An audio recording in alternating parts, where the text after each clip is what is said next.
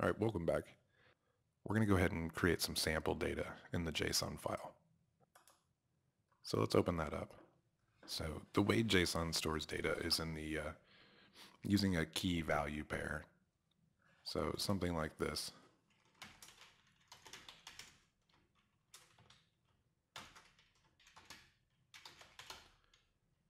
So the key and the value are separated by a colon. And then we wrap this in curly brackets. And now let's do something with this. So we'll go ahead and save this. Hop over to the log file. Go ahead and comment out this, or go ahead and actually remove echo task. That was just a test. We're now going to use PHP to open this file and read its contents. To do so, we're going to use a function called fileGetContents.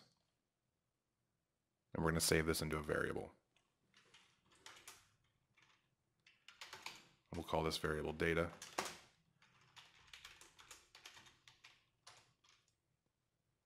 And then we need to pass it the file name, which is data.json.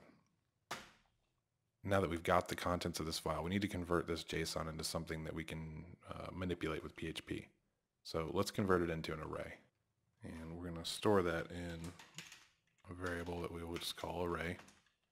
So array equals, and we're going to use the JSON decode function, which takes the JSON and then it wants to know whether we want to turn this into an associative array, which is either true or 1 for true. Save that. Now if we do a print r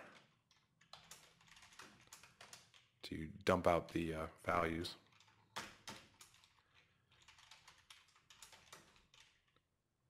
of array,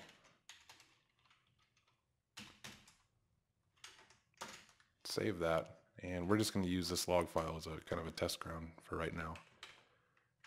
So hop over to your browser and just go ahead and load that log.php.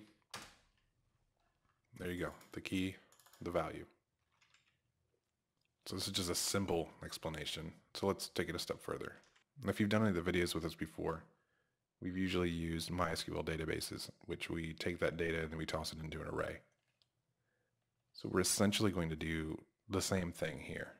Just instead of going through the process of using MySQL, since this is such a simple application, we're going to use JSON. So if we add to this, actually let's put real values in here. So we'll call this ID, say 1. Then something else we're going to need is the task name, so we'll just call that name. Give it a name. Now if we need to do more than one, we need to actually have a key for each one of these. So do another curly bracket, and actually we got to wrap this whole thing, and you'll see what I mean here in a second. So if this is the record, then this will be the key here.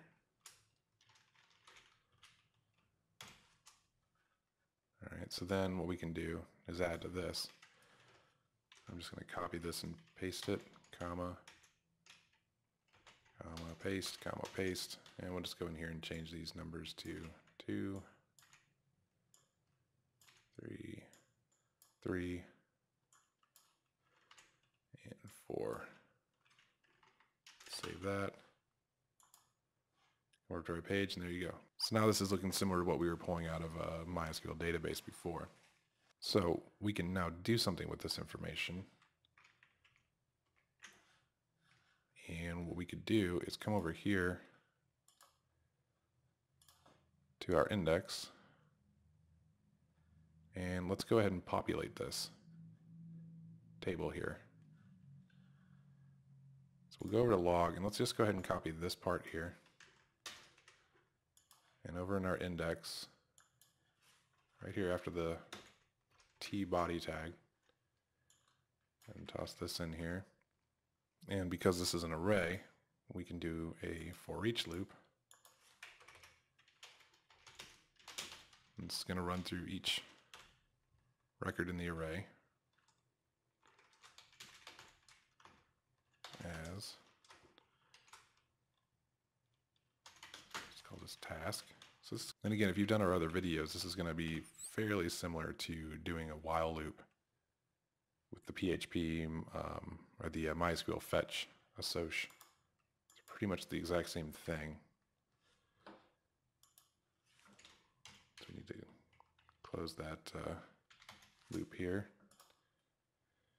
So now we have this array here called task that's holding each record, and we can echo out the information here. And really all we have is an ID and a task name, so we can really only fill in this column here. So let's replace this with the PHP, then the equals for echo, task and name. Go ahead and save that. Go back to our browser. Go back to our project, and there you go. Now, of course, these I named them all the same, so if we went in here, you can mess around with this, but if we just add some subtle differences here, save that, refresh, there you go. So now you can see kind of how we're going to go about getting data in here.